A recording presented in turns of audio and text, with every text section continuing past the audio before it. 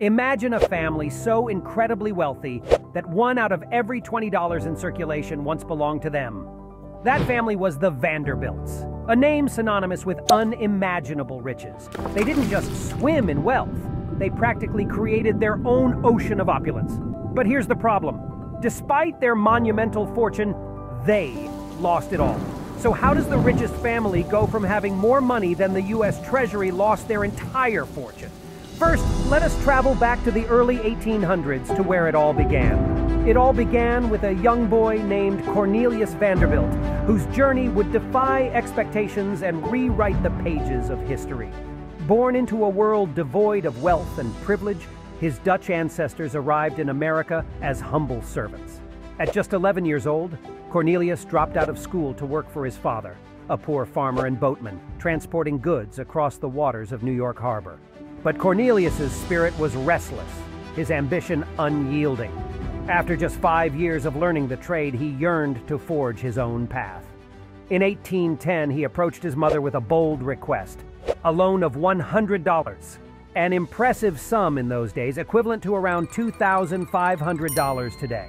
Despite her limited means, his mother agreed, but with a condition. To secure the loan, Cornelius had to plow a very rocky field. Undeterred, he embraced the opportunity, understanding its potential. With $100 in his hands, he purchased his very own small sailboat, a vessel that would become the catalyst for his monumental fortune. In the bustling waters of New York Harbor, young Cornelius Vanderbilt launched a ferry and freight service that would connect Staten Island's farms with the emerging hub of Manhattan.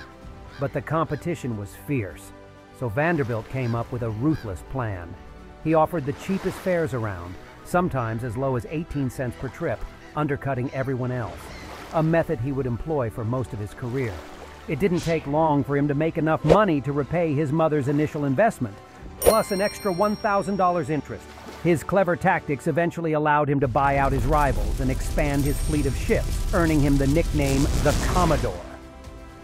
But the Commodore's ambitions didn't stop at the sea.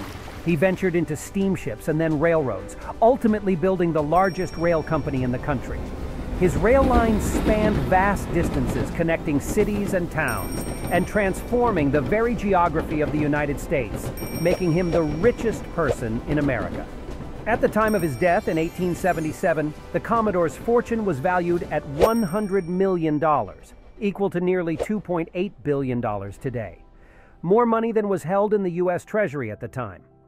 Despite the Commodore's vast fortune and 13 children, his will entrusted a staggering 95% of his wealth to his eldest son, William Henry Billy Vanderbilt. In his eyes, the others lacked the strength and acumen needed to safeguard and grow the family's riches.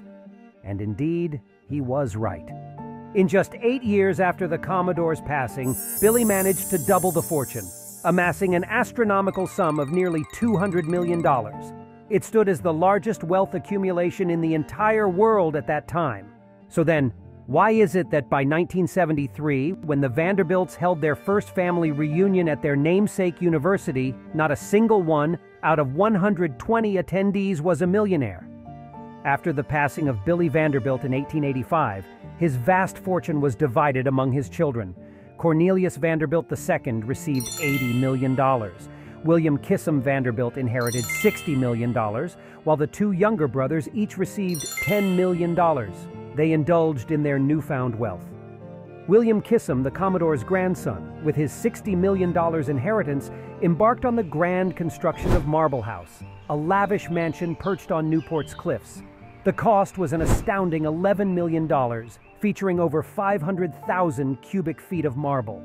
Marble House stood as a lavish birthday gift for his wife, Alva Vanderbilt. Yet, this was merely a summer retreat, as the couple possessed numerous other residences. In the dazzling Gilded Age of New York, a period where the Vanderbilts held prominence, a strict social hierarchy governed the elite circles. As fortunes multiplied in the wake of the Civil War and Industrial Revolution, the upper class found themselves faced with a pressing question. Who would be granted entry into their coveted circles? Mrs. Caroline Astor and her trusted confidant, Ward McAllister, assumed the role of gatekeepers. Together, they curated the influential List of 400, a revered catalog that determined the privileged few worthy of entering the esteemed realm of New York's high society. The Vanderbilts, who were newly rich, were not included in this list. Undeterred by the initial exclusion, Alva Vanderbilt, William Kissam's wife, a determined social climber, set her sights on winning the approval of the elites. She resolved to spend millions from her husband's inheritance to build the grandest mansion in New York, known as the Petit Chateau. Completed in 1883 after 3 years of construction, the total cost reached $3 million, equivalent to approximately $89 million today. Alva spared no expense and hosted an extravagant ball that reportedly cost $250,000, or $7.4 million today. The gamble paid off as Caroline Astor extended her welcome, embracing Alva into the elite rank. In retrospect, Alva had squandered a staggering $96.4 million to be accepted into the cool crowd. However, this acceptance did not immediately extend to the rest of the Vanderbilt family, so they embarked on their own mansion-building spree. From this point forward, it was a downward spiral of various family members competing to build the largest and fanciest homes that were hardly ever occupied. Determined not to be outshined by his sister-in-law, Alva, Cornelius Vanderbilt II built a remarkable mansion in Newport known as the Breakers. This awe-inspiring residence, perched on a cliff, spanned an acre and boasted 70 rooms across 5 floors, showcasing elegant Italian Renaissance style. The grandeur of the mansion was further enhanced by a carriage house, stables, and a team of dedicated stable boys. Although the Vanderbilts only visited for a few weeks each year during Newport's vibrant social season, the house remained active year-round with a full staff. Cornelius II, the Commodore's favorite grandson, also took on the ambitious project of constructing the largest private residence ever seen in Manhattan. The Cornelius Vanderbilt II house, spanning 6 floors and housing 130 rooms, featured a small and large salon, a magnificent 2-story ballroom, and a gallery. The colossal estate required the dedicated service of 37 household staff, along with additional assistants for the Vanderbilts and their 7 children. Sadly, after Cornelius II's passing in 1899, his widow, Alice Vanderbilt, was left with a trust fund of $250,000 to sustain and manage both residences. However, this amount proved insufficient, and the expenses associated with maintaining the 2 houses quickly drained the Vanderbilt fortune. In 1926, Alice was forced to sell the Fifth Avenue home, which was ultimately demolished. Tragically, the majority of these magnificent residences met a similar fate in the late 1920s, as they were sold to real estate developers and demolished.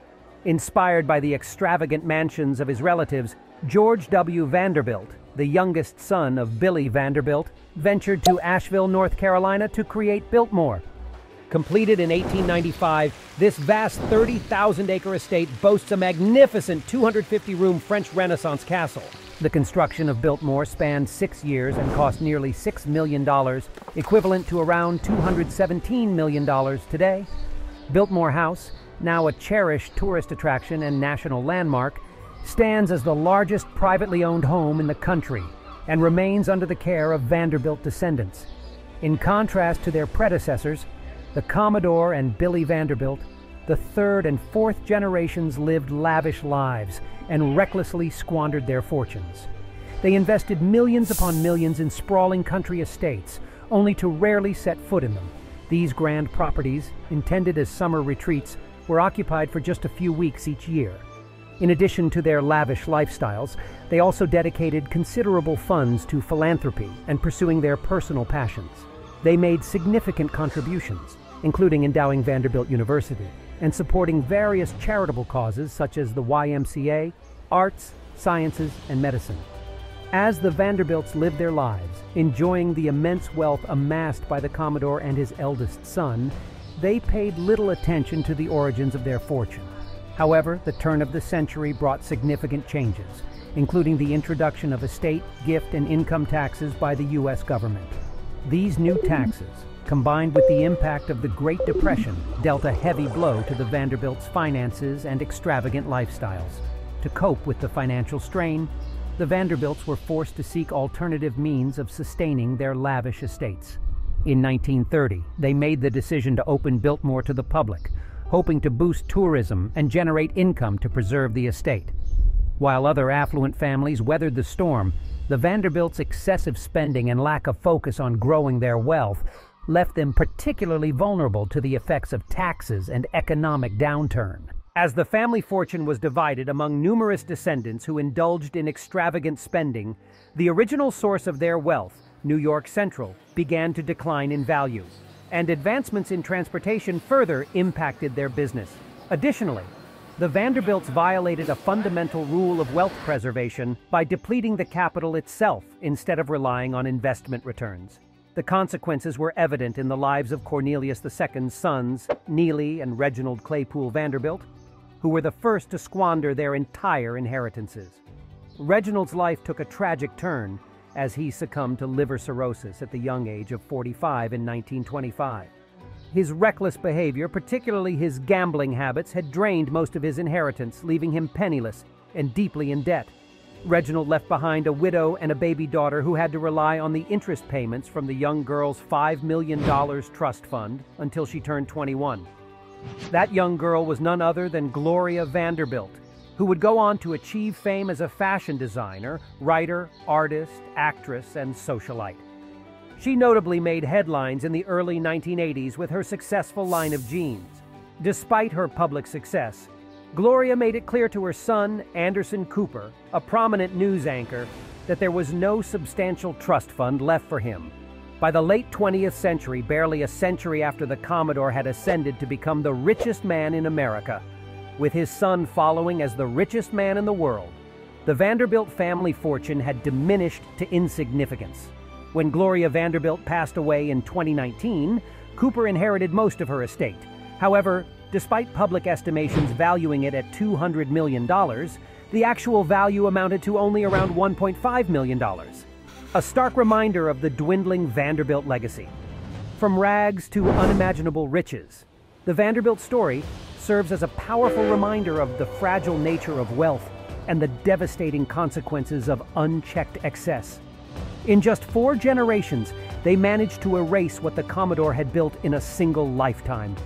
So let the story of the Vanderbilts serve as a resounding reminder for us all to treasure the gifts we possess, make wise investments, and find fulfillment in the intangible riches.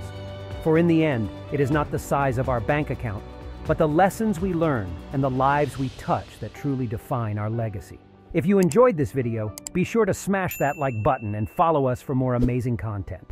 Thanks for watching and see you in the next video.